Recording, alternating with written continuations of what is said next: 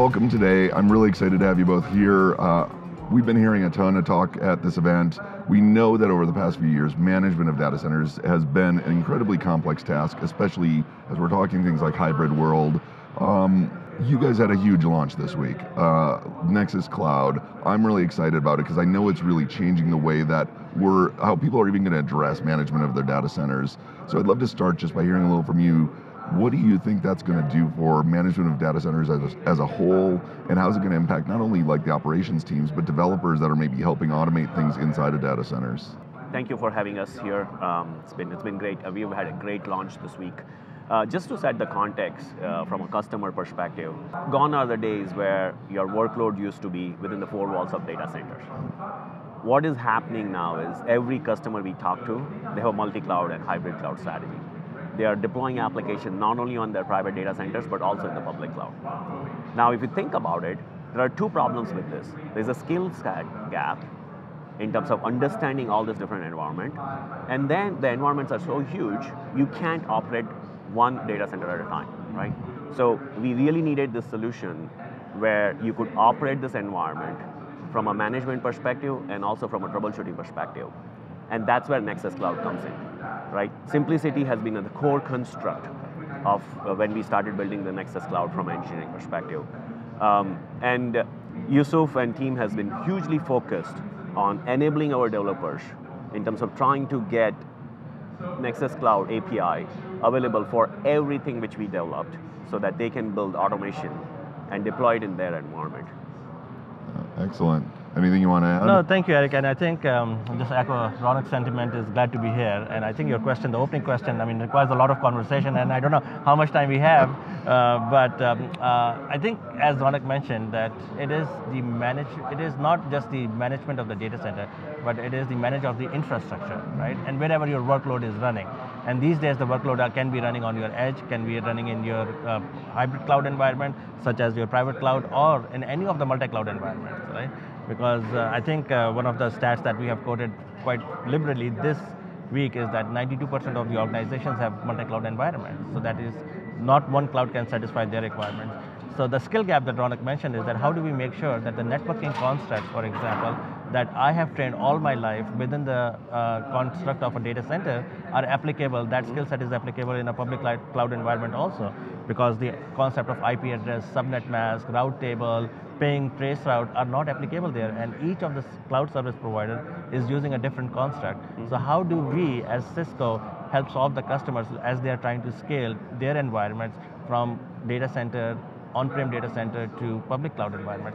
And there is not only a skill gap, but there is a tool set gap also. And that's where Nexus Cloud steps in, that it gives you the easy button to manage your hybrid cloud environment, whether it is on-prem or whether your workloads are sitting in the public cloud. That's awesome, and I love hearing that. It's particularly poignant because we're at Cisco Live right now.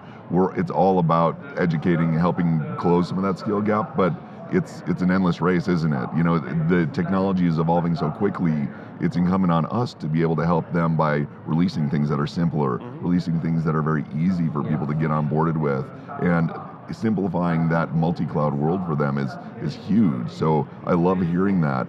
I'm curious, as we look forward to another few years, where do you see the platform continuing to evolve, and what do you think it's going to change the day-to-day life of some of our typical, network operators, architects, engineers? Are we saying we're going to shift the way they're doing their work? And I'm curious your thoughts on what's your vision for that down the road? And I think, given that we are sitting at DevNet, you guys are very much aware that, look, the movement of DevOps, right? Because the networking operations team, the development operations team, the security operations team, platform operations team, they're all coming together, right? And the way they are consuming the infrastructure is just like how the developers consume the application resources, right? So Nexus Cloud is very instrumental in making sure that we make the consumption of the infrastructure easy for the developers, right?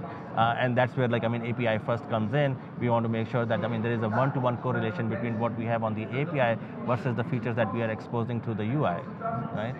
We want to make sure that through the DevNet, we give the resources to the developers so that they can adopt our APIs, our SDKs, our tool sets, right? We are working with you guys to make sure that we have very clear documented code examples that are easy to understand and documented and supported by Cisco. So not only just, we build the tool set, we will help with the adoption of the tool set for the developer community and the DevOps community. Yeah, no, I think Yousuf, you captured it well, right? It's super important when you think about it, this very complex environment, right? As we were talking, right, you couldn't manage data center at a time. The only way to manage this infrastructure is automated. The only way to manage this is build tool sets around it, with some of the SDKs which we have developed, Yousuf and team, and we are working together. So we'll have out-of-the-box Golang and Python SDKs available for Nexus Cloud to enable our developers who wants to integrate this infrastructure into their environment, right? When they're deploying applications or decommissioning applications or stretching that across the multiple clouds, the easiest way to do it is build automation around it using our SDK. And our goal is to provide snippet of codes so then we can get them started quickly, right? And then, on the journey where we have been on Nexus, we've always supported APIs, but one of the approach which we are doing it is, we're coming up with a little bit higher layer abstractions. So it's easier for a developer to achieve some certain workflow. Rather than really building with the Lego blocks, we're sort of giving them a little bit of a structure and walls and what would you need it, right? And using that, we think it would really help our developer community to accelerate their deployment and usage of Nexus Cloud. That's great, and I'm really glad you brought up developers, because obviously we are in the developer zone, and I'll say it's been a tremendous partnership between our organizations. I know we work very closely on making sure that all the right resources are out there, so those snippets of code are key. We hear it from everyone in the zone.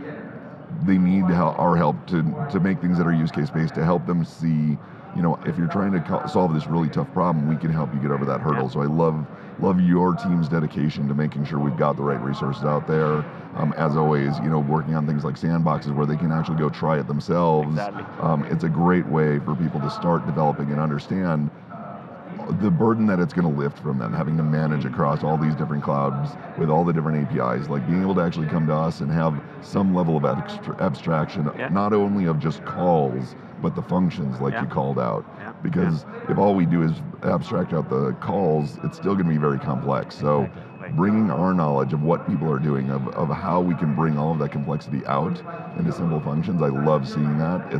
It's such a great launch. Like, I was really excited to see this come forward, and I know it's been a run up to it. We've gotten a lot of progress on it. So. I think we are super excited. I think Ronak and his team has built a fantastic product for us, which is very intuitive, simple to use, and it really keeps the developer as a first-class citizen and keeps them as the center of the whole experience, because not only that, the platform itself automate your day-to-day task and make it easier for you, but it doesn't stop here, because it gives you an API that is a complete parity with all the features that you see on the UI side also. And then on top of it, we build the SDKs. On top of it, that we have these, if you want to manage Nexus Cloud as your infrastructure as code, then we have Ansible collections, we have Terraform provider, and we will develop and document and support all these within our team also.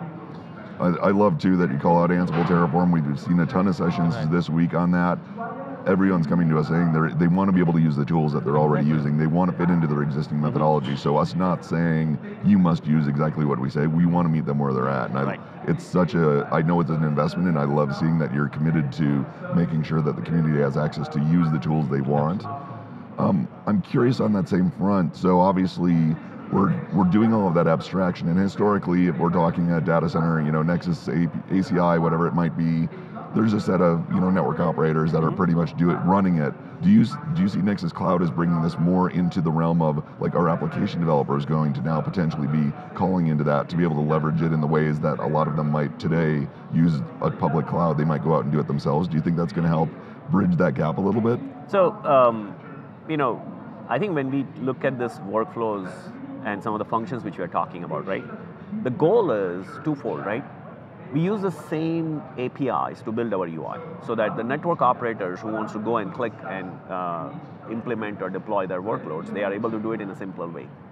But the benefit of simplifying the user experience also benefits the developer, because it's the same API which we are exposing to the developers, right?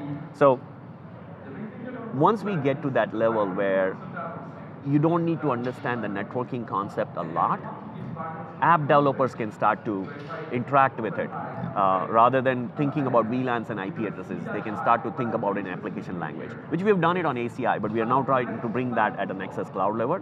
And I think the other key thing which we sort of didn't talk about it is Nexus Cloud is offered as a service, right? It makes it super simple. You don't need to deploy appliances or VMs or AMIs in the cloud. We take the ownership of managing that infrastructure for you, where you can run your management suite, which is Nexus Cloud. You just log in, and of course it has a native API.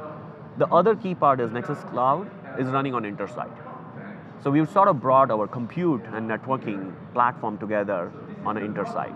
And that also allows application developers and the developers who are network-centric to actually not only deploy the networking, but also interact with compute, right? So that has been the super powerful combination we believe would help our developer community as well. Agreed. That's another common theme we're hearing from a lot of people is they want to see those things coming together. They don't want to have to go to a bunch of different places. So bringing compute in, using the existing platform, a lot of the same things, like you said, that came out of, say, ACI. I've worked with a lot of software companies that it simplified it in such a way that their developers were really empowered to do whole new things. Like it removes IT as being a bottleneck a lot and allows them to provide the level of service that they've come to expect directly from, say, a cloud provider. So I love that. That's huge. Right. I mean, it's definitely huge, but we want to make sure our network operators still have the controls in terms of compliance and governance and security, right? Yep. So we sort of created this bounded region or sandbox, if you would say,